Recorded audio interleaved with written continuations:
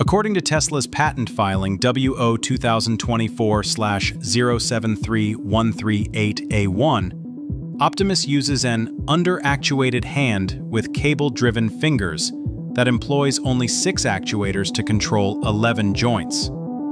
This is a clever engineering solution that reduces complexity and weight, but it comes with trade-offs in fine motor control. Alexander Kernbaum, interim director of SRI International's robotics laboratory, observed about the 2022 model.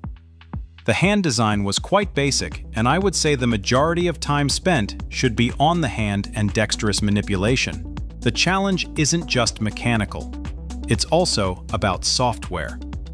Creating algorithms that can predict grip force, adjust for object fragility, and perform delicate manipulations requires enormous amounts of training data and computational power.